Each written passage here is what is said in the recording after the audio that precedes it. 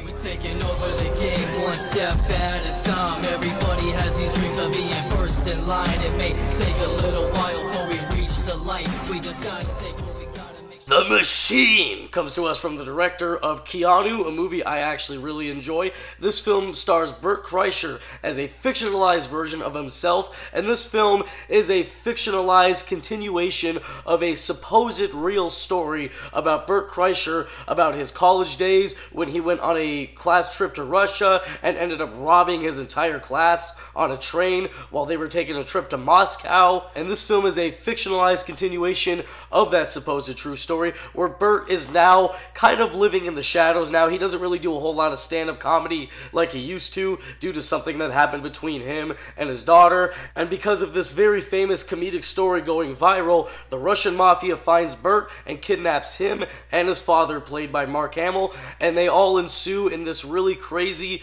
drug-induced, violent, gory journey, and it's fucking awesome. As you guys can tell, I'm actually not wearing my shirt. I'm actually exposing my titties because that seems to be the main theme about this movie, because Bert always does stand-up comedy without a shirt on, so if you don't like it, then, yeah, click somewhere else. I really had no idea what to expect from this movie. I was not familiar with the Machine story. Apparently this is a very famous stand-up comedy story. I mean, it has over 50 million views on YouTube, and the fact that I had never heard about this, honestly, kind of blows my mind. And it went viral for a reason, because this is a very far-fetched story, and a lot of people would probably have a hard time even believing this, because it is a story that does seem far-fetched, but it has been backed up by Bert's actual classmates that were there on this trip with him, and one of his classmates apparently commented on the actual Machine story video, and even tagged every single classmate that was there, backing up the story by saying, yeah, this actually happened, and Bert robbed us. And I find that fucking hilarious. But after seeing the trailer for this movie, I told myself, you know what, even though I have no idea who this guy is, I fucking have to see this movie. And I gotta say, man, I absolutely had a total blast with this movie from start to finish. This is what Mafia Mama should have been. And if you saw my review of Mafia Mama, you know I thought that movie was a movie. This is a very fast-paced movie that never drags. Every scene is engaging and entertaining, and that really all has to do with Bert Kreischer.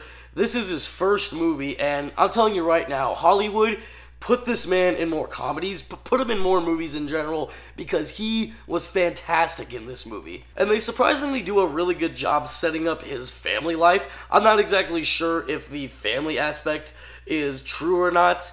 It did remind me a little bit of the most recent movie that came out with Nicolas Cage, where he plays himself in The Unbearable Weight of Massive Talent, where Nicolas Cage plays a fictionalized version of himself who's having problems trying to reconnect with his daughter.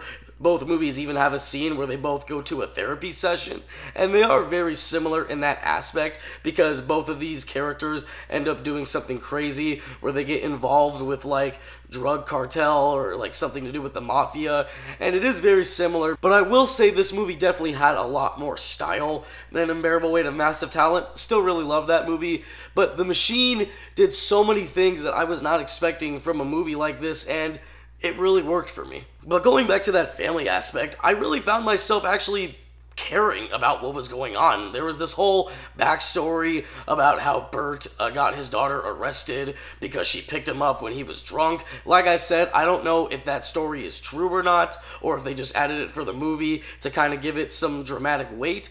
But it actually did work for me, and I really found myself genuinely caring about what was going on. And that's something that I did not expect at all. Mark Hamill also really surprised me in this movie. He was absolutely hilarious. He has this whole character arc where ever since he read a Nelson Mandela book, he has resorted to non-violence, and no matter what the situation is, he will never resort to violence whatsoever, and it's absolutely hilarious. I loved Mark Hamill in this movie. I honestly wish we would see him more in, like, big Hollywood movies, whether it's a comedy, drama, whatsoever. I mean, aside from Star Wars and all the great voice work he's done, he's such an underrated actor. Like, Hollywood, please put Mark Hamill in more movies.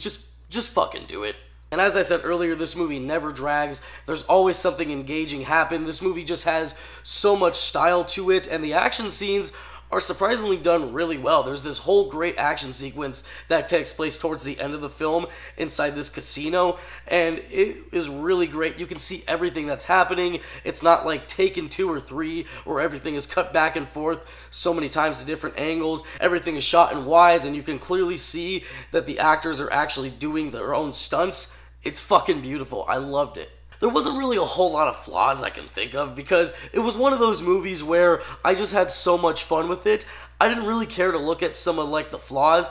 There are a couple flaws, but they didn't really do anything to the point where it annoyed me. But I will say towards the ending of the film, it did kind of drag on a little bit longer than it really needed to. It almost kind of felt like Lord of the Rings, Return of the King, where you thought the movie was going to be over, but then there's like 10-15 more minutes and you're like, oh, okay. And there are some jokes in this movie that didn't really land a whole lot. Like, there's this whole running joke about Burt, like, not being the same as he was back then, and now he's fat and he's got, like, titties and stuff. And it kind of got old after a while, but it wasn't to the point where it just flat out annoyed me. It was just one of those things where it's like, okay, we get it, he's fat and he's got tits, but it's not really that funny. With that being said, I had a total blast with this movie, and it honestly is a shame that this movie is coming out the same day as The Little Mermaid, because between this movie and a Disney live-action film, what are people going to go see? It is kind of unfortunate, but I'm telling you guys right now, please go see The Machine if you really want to just have a good time. This movie was just a total blast from start to finish,